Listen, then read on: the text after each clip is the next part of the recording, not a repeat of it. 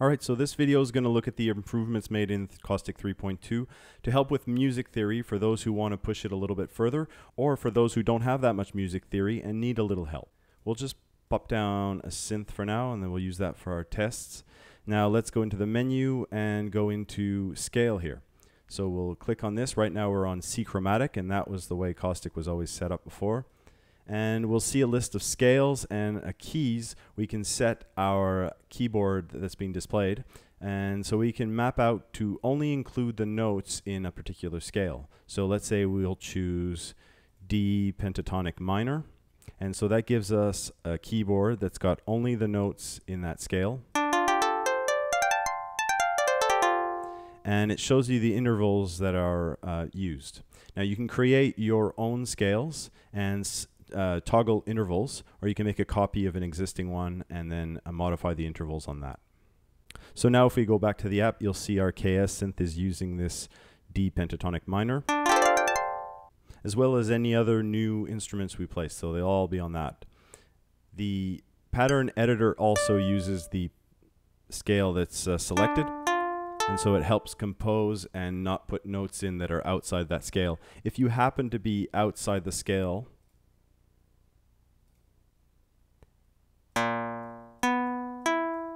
and place notes in a pattern, when you go back to your selected scale, it'll show the notes that are outside the scale as red lines. So those will remain as long as the pattern is unmodified. If you remove them and then reload the pattern, they'll be gone, and so those lines will no longer be there, and you can no longer place notes on those. But it's up to you if you want to go outside your scale just for a few notes, maybe for artistic effect.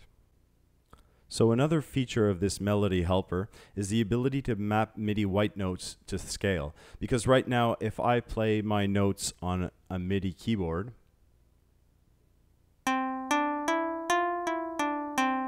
it's still playing the chromatic notes, even though they're not included in this pentatonic scale. But if I toggle this one and play white notes again,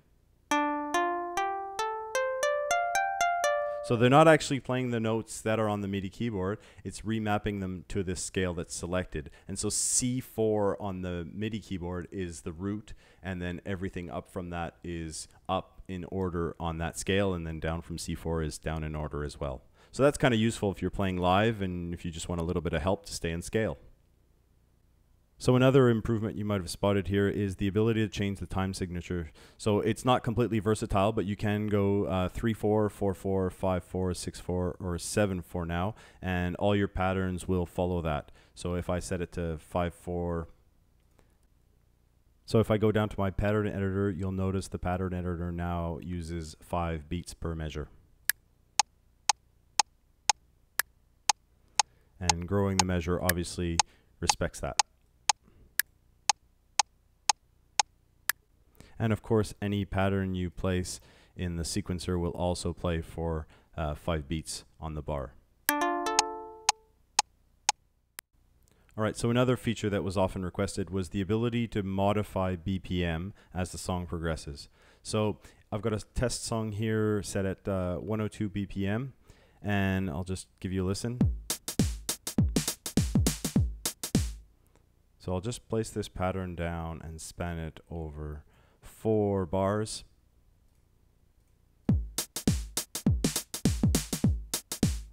And so now we'll introduce BPM keying. So let's say at the end I want this to be sped up. So I'll tap inside the ruler, long press, set tempo key, and then I can set it to, I'll just set it to faster, maybe 150, set. And it'll automatically put in a key at 0 because it'll assume we started where the song was set to. But now we can no longer modify the BPM by here because it's now being modified by keys.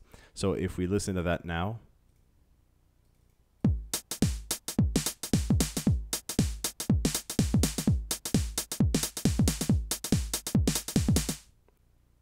so you can place a BPM key at any resolution. If you want higher resolution, you can use the piano roll, and then from that point you can use whatever increment selected. And so you can set, you know, if I wanted it to, well, let's say I want it to stay at 102 BPM at this point up until right at the end where it just speeds up really quickly. I can do that now, and so I've just added a little key there.